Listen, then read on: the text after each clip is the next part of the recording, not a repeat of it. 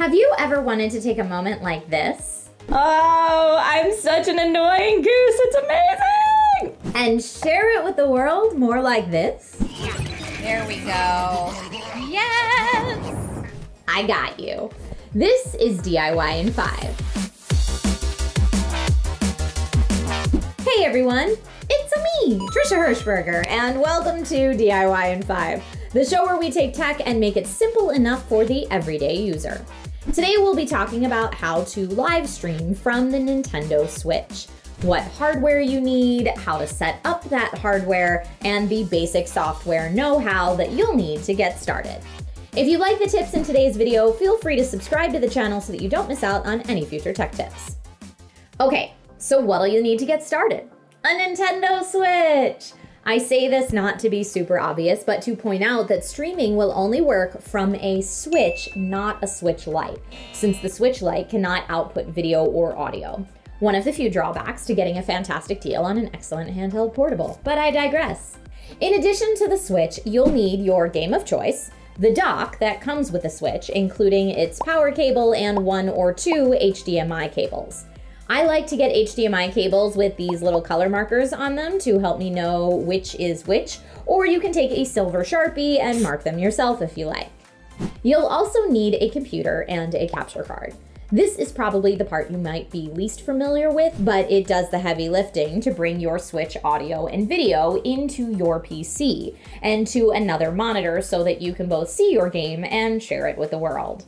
Razer, Elgato, AverMedia are all companies that make capture cards, and you can get them as either components that you can install into your PC or external that work via USB cable, which should come with it. On your computer you intend to use to stream, you'll want to download some type of streaming software. OBS Studio is free and incredibly popular. And if you want something with less options but a bit more newbie friendly, you can try Streamlabs OBS or Slobs or XSplit. They all have free versions, so get in there, mess around, and see what you like. Now that we've got our hardware in hand, the first thing you'll want to do is plug in both the power cable and the HDMI to your Switch dock and place your Switch right inside of it, removing the Joy-Con so you'll have them in hand to play. Next, you'll want to plug in power to both your PC and your capture card if it needs it, and connect the capture card to the PC either by installing it internally or via a USB cable that should have come with it. Note, some capture cards are powered by that USB cable and won't require a separate power cable. Now, you'll want to connect the HDMI from your Switch dock to the capture card in the port that says in. After that, if you do have a separate display, you can use another HDMI to connect that display and the port in your capture card that says out. Okay, equipment, check. Physical setup complete? Check. Next, you'll want to go into your Switch settings and set it to 1080p and full RGB range. Then you'll want to go to your PC and download whichever streaming software you've decided to go with, whether that be OBS, XSplit, etc. You can use any of these broadcasting software options to stream to many different platforms: Twitch, YouTube, Facebook, LinkedIn, Twitter, etc. And all you need to do is choose which platform you want to stream to, and then find your stream key. A stream key lets your broadcasting software know where to send your stream. You can find your stream key by logging into the platform that you want to stream to, and it will be shown somewhere in your profile or settings. On Twitch, it's your creator dashboard. YouTube, it's your live control room. And Facebook, it's within your publishing tools. You may have to choose Go Live somewhere within the platform to access it.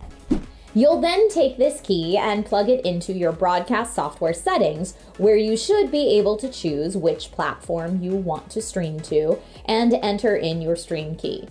Each platform, Facebook, YouTube, Twitch, etc., has its own preferred settings for upload resolution, frame rate, bit rate, etc., and luckily most of the popular broadcast software options have setup wizards of some sort to auto-configure this for you.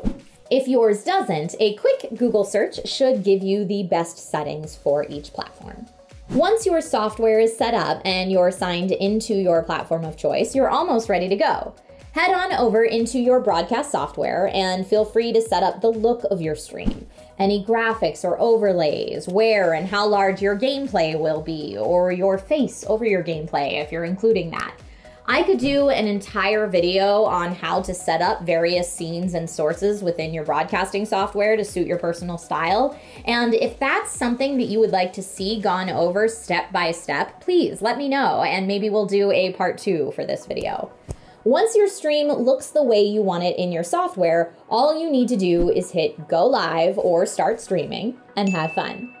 You'll want to make sure you can see both your broadcasting software and your platform that you are streaming to both open on your PC so that you can monitor live chat, check out the quality of your stream signal, etc.